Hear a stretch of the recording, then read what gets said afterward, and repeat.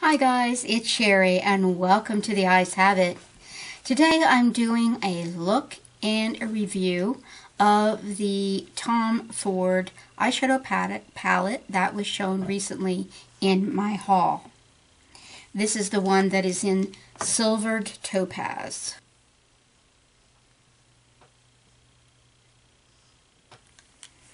I have used several colors in it for my look today. I did not use the eggplant color. Seems to have been, even when I'm not using purple, it seemed to be looking like I'm wearing purple in a lot of my recent videos. So I used the two taupe colors, these two. This one is a lighter, almost silvery, and this one is a bit darker. And then I used just a little bit of this glitter along my lash line.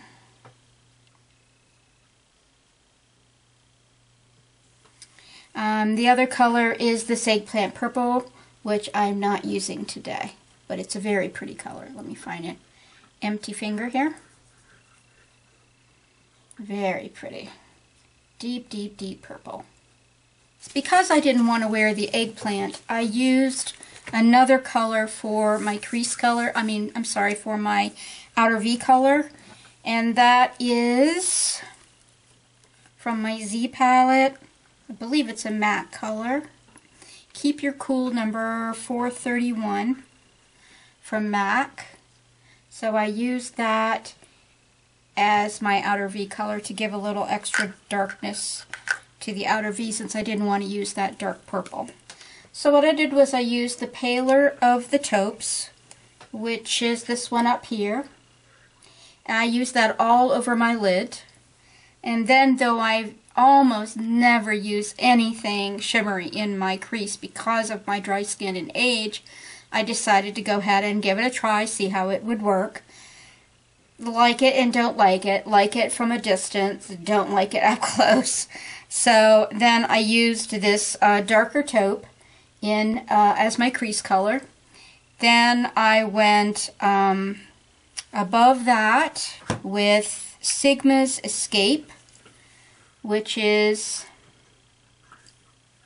just a off-white creamy color. And I think I may have gone into the transition area with a little bit of the blackberry. Even though I was trying to avoid purple, I felt like I needed something in the transition area, which is above the crease color and below the eyebrow color. So I think I used a little bit of this blackberry. I'm going to go close up, show you a closer look. And also, by the way, this makeup has been on for probably about 5 hours, and my one eye has been watering all day. So it's, I'm sure, not as fresh as it was. I did just now add a little bit of the light silvery taupe onto my lid, just to kind of bump up what had been there, because I've been kind of wiping my eye all day. And I had not been wearing the glitter color today, but I did just add that on. And what I did was I just took it kind of right down at the lash line. I didn't put it all over my eyelid. So I'm going to take you close in and let you see the look, and then I will talk a little about using the Tom Ford palette. Okay, here we go. Ready to zoom. Okay, excuse my dry skin. It's very, very dry. But, so the silvery, like I said, it's on the lid. I put some of the gray, Keep Your Cool, the dark gray, in the outer corner. Then I did the medium taupe shimmer in the crease, and a little bit, just a tiny little bit of the blackberry on top of that, and then the Sigma Escape up in the brow bone area. I did put a little of the sparkle right along the bottom of my eyelid. Alright, going back out. Okay, one of the things I read about on the Tom Ford website was that each of the Tom Ford palettes includes 4 different finishes. So in this particular palette, the eggplant is matte. The this up in the corner here is the glitter, sparkle, whatever you want to call it. Then the darker taupe is, I think, what I would call a satin. It's very, very soft. And then the lighter silvery taupe, it has a sheen in it, but it's not really obnoxious. So you will only get 1 matte shade in each palette. For as much money as I spent on this, I wasn't sure I would even enjoy it that much because there was only 1 matte shadow, and because the 1 matte shadow is the eggplant that I already have several other versions of.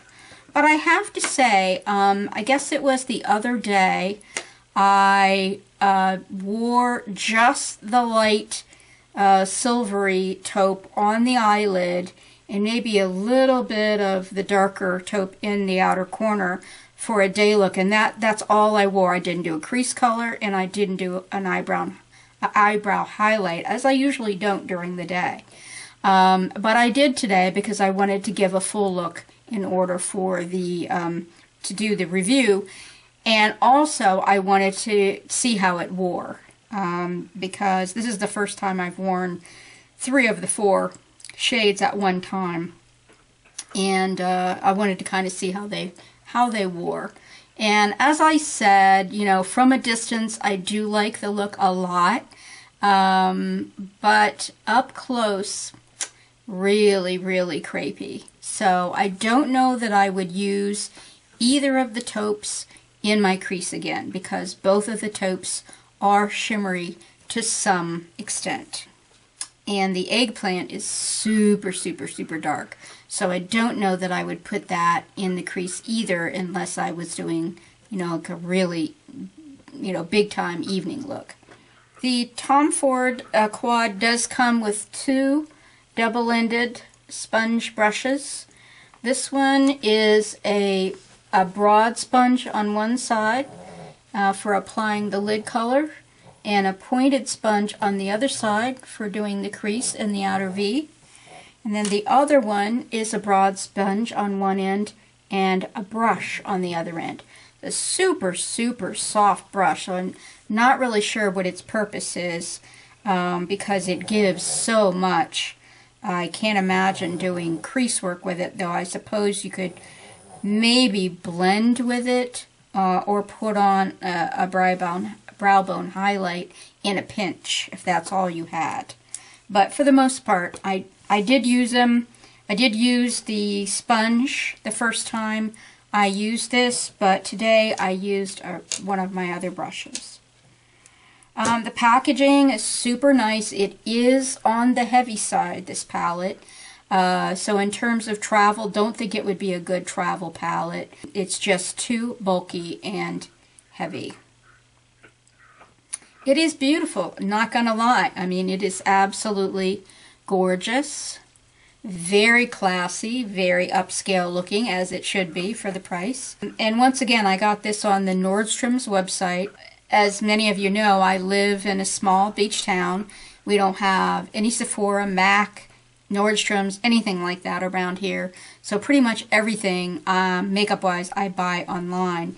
So I did buy this on the Nordstrom's website. And while I was there, I thought I'd also check about the Jane Iredale powder. It's a pressed mineral foundation, and I did end up getting that as well, and I'm wearing that today as well. I'll do a separate review on that because I think for foundation 1 wear isn't adequate. I did get a couple of wears out of this, but today was the first day I've worn the Jane Iredale on my whole face.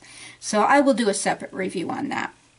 Okay, so that is all. For those of you who have been asking for a brush cleaning video, that is coming pretty soon. I'm waiting for one brush cleaning product to arrive from Amazon, which should probably be tomorrow.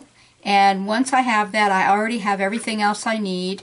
So I will go ahead and be filming that brush cleaning tutorial probably sometime around Valentine's Day. Alright, not very romantic cleaning your brushes, but anyhow. So that is all for today. Hope you're having a great week.